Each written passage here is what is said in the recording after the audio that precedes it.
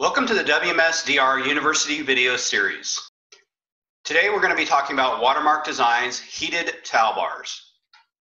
Watermark introduced their heated towel bars in early 2020, and they're available in two styles, round and square. The standard lengths are 24-inch and 30-inch, but custom sizes are also available. They're available in all of Watermark's finishes, and the bars are heated by an inner heating coil. There's no rough-in required, so you can create whatever spacing between each bar that the client desires. The spacing is determined by where the electrician pulls the Romex out of the wall. They're sold in sets of 1, 3, or 5, so you can create any combination you'd like. The bars are 1 1/4 inches in diameter, very similar to a grab bar, but these are not grab bars. These are heated towel bars. The minimum spacing between the bars is 2 1/4 inches.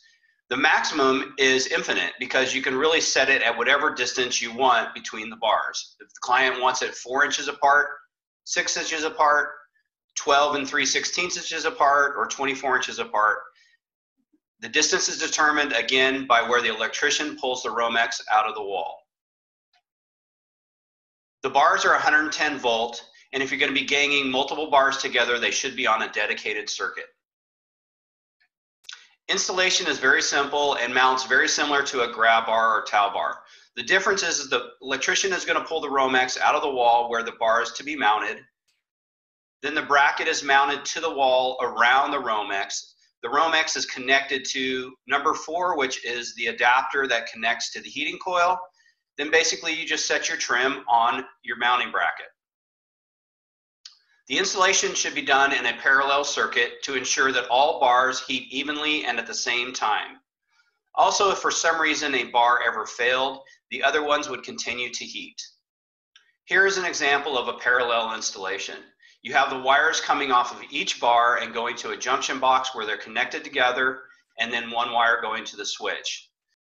The other option is having the wires coming off of each bar and just going directly to the switch. What you don't want to do is have the wire go from bar 3 to bar 2 to bar 1 and then the switch. That's going to create heating problems. The bars will get up to drying temperature within about 20 minutes, which is between 110 and 120 degrees. Watermark Designs does not provide a switch or timer with the heated towel bars, but this is something that's readily available from a wholesale or retail outlet. The client can simply connect it to a standard switch or timer and turn the bars on whenever they're ready to use them. The ideal application is to have it wired to a programmable timer. That way the client can set the bars to come on at certain times of the day when they're going to be using their bathroom, and when they go in the bathroom, the bars will already be heated up.